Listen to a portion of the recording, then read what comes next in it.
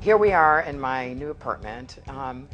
Last year, probably around the same time, I was moving out of my house, I was divorcing, and Rosie left. And I think that was the worst part.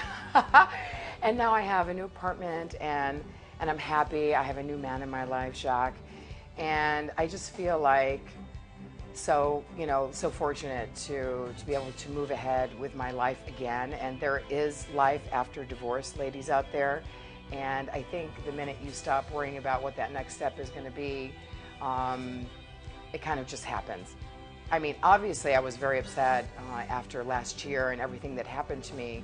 And instead of crying on the couch, I put myself out there. And I sang on the show, and the singing really makes me happy. So I think just by doing things that you really love and something that you've always wanted to do, it may just, help you move forward. I met Jacques on one of those nights. I really didn't want to go out. A friend of mine was having a CD launch party who's a singer, Sylvia Tosan, her name is. And we went out to Nikki Beach in Manhattan. And I didn't really want to go. I was at the Apollo Theater with my daughter, and I just wanted to go home. And I went because I love her, and I wanted to show up for her and support her.